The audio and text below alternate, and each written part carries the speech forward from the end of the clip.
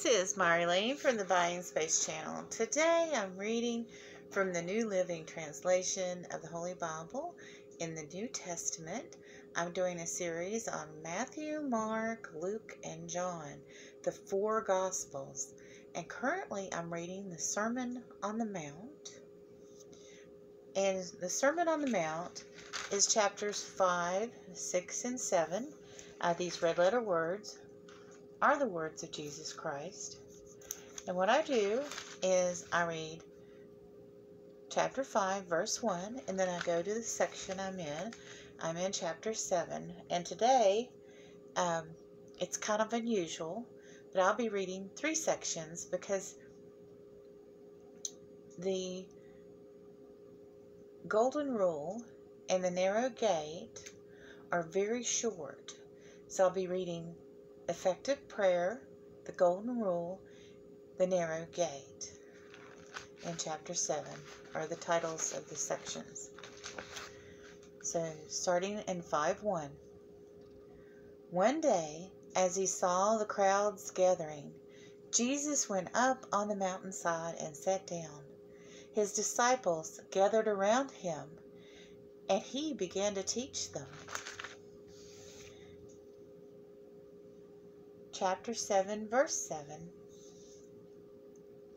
Keep on asking, and you will receive what you ask for.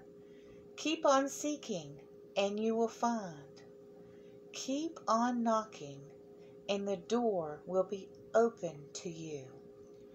For everyone who asks receives, everyone who seeks finds, and to everyone who knocks, the door will be open.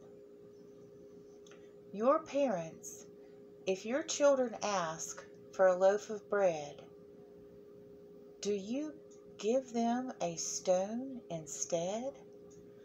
Or if they ask for fish, do you give them a snake? Of course not.